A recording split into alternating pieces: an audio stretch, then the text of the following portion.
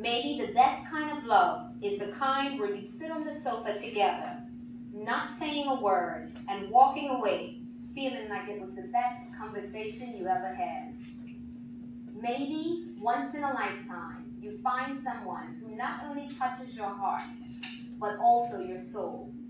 Someone who loves you for who you are and not for who you could be.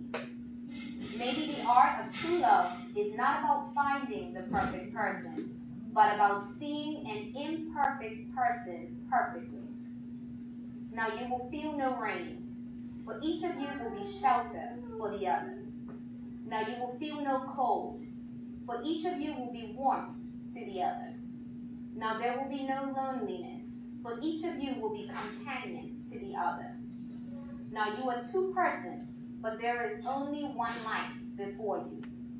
May beauty surround you both in the journey ahead and through all the years.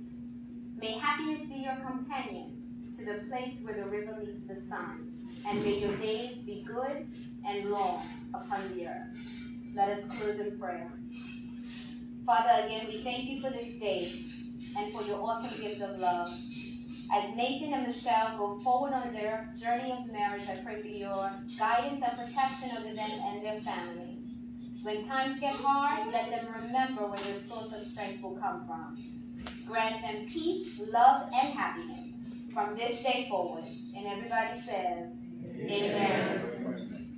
Nathan and Michelle, it is my honor in front of your family and your friends to now pronounce you as husband and wife.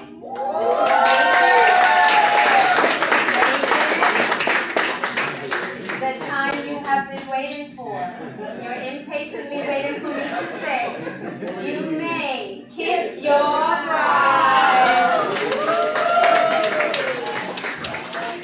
Ladies and gentlemen, please stand to your feet as I present to you